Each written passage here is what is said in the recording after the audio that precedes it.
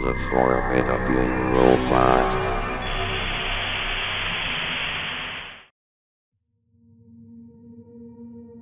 It was a couple days before Christmas, and realizing that I haven't gotten my grandmother a gift, I asked my mom if we could go somewhere like an antique store, because she liked that kind of stuff.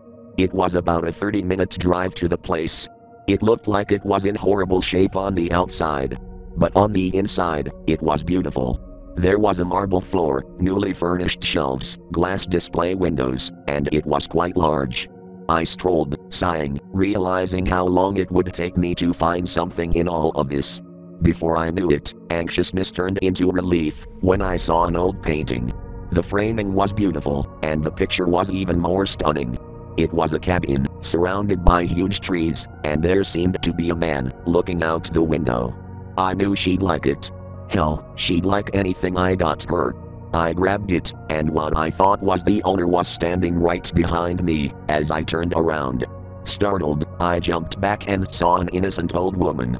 She told me to follow her, and she took me to the counter, where I paid for it.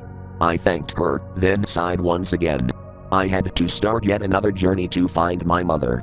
After about 15 minutes, I found her, and we left shortly after. Luckily, my grandmother wasn't home when we got to the house, so wrapping and putting it under the tree wasn't a big deal. Come Christmas Day, she opened it. Simultaneously, we smiled. She thanked me, and she hung it above her bed later that day. Something seemed off. The man went from standing at the window to walking out the door. I just brushed it off as nothing. A week passed and I looked at the painting again. He was now walking down the stairs. I was getting a little creeped out, but reassuring myself by saying that it was probably a cool feature about the painting. Well, another week passed, and I took another peek at it. The man seemed to be moving closer, as if there was a camera, and he was moving closer to the person taking the picture. I told my grandmother about it, and she agreed with me.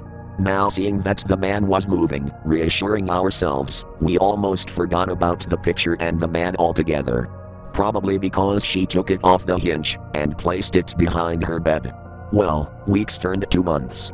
And for old time's sake, we pulled the picture out from behind her bed. We were mortified. We could see the man's face, clear as day. He had dark bags under his eyes.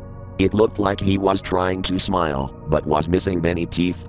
But what stood out most of all is that his left arm didn't fit the rest of his body. It seemed too feminine, and blood seemed to stream down it. He had long silky hair, and seemed injured in a sick, twisted way. Well, another week passed, and we were planning for my grandmother's funeral.